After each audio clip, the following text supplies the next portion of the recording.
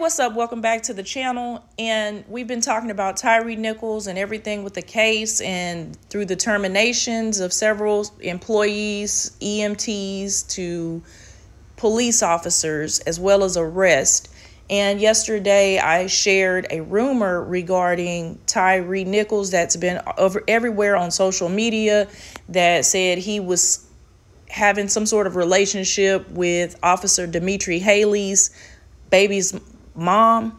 And during the vigil yesterday, Tyre's stepdad, he wanted to dispel the rumors. Well, I'm going to play the video for you, but basically he said that that's not true. I mean, Tyre is 29 years old, so I don't know if they would know everything that he's got going on with his coworkers or any of that, but I don't know where the rumor started at, so who knows. But I'm going to play the video based on fair use. It's the new Fox News in Memphis, and I'll come back with commentary. Don't anybody believe that mess. They're trying to get out of this, but they're not. At a time when Rodney Wells should be grieving the death of his son, instead he's having to address what he calls rumors. Wells took time outside his home at a prayer vigil Monday to address protesters. This is the scene where a makeshift memorial now stands in honor of 29-year-old Tyre Nichols. Monday, the prayer vigil took place in the very spot where Nichols had that second encounter with officers. The police tried to cover it up. They're still trying to spread rumors about my son that are not true. For anybody who thought that these rumors was true, they are not. Just feet from Monday's prayer vigil, if protesters looked up high, there they saw the sky camera that's now shown the world what Nichols endured. To know that my son was calling out my wife's name, and we was not able to hear him, to help him, was devastating. Wells says he and his wife have lived in the neighborhood for 5 years. Monday's prayer vigil organized by their neighbors. And I'd like to thank everybody for showing up. I really appreciate all the help, support, the outreach, the showing of love for my son. They lived in the home with their son, Tyre, a family now overcome, they say, with support at a time when they need it most. Losing a son is the hardest thing I've ever done in my life. And to stand up here every day and try to put on this face and all of that, it's difficult. But we have to do it.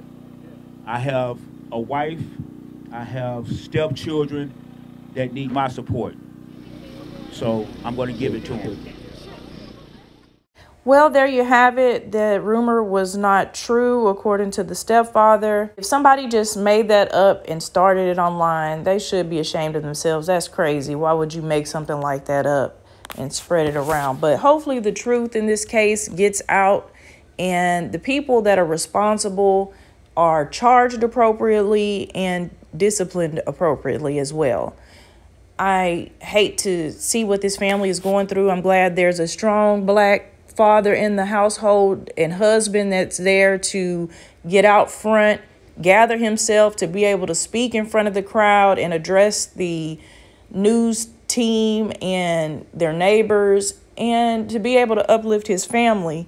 You know, they like to paint Black men in a bad light, but here's one standing in front of the camera for his family, and the mother doesn't have to come out there and trying to hold it together and address a rumor and all of that. Many prayers to this family, and may God comfort them through this time. I know it's got to be very difficult to bury a child. Thank God I have not had to do that.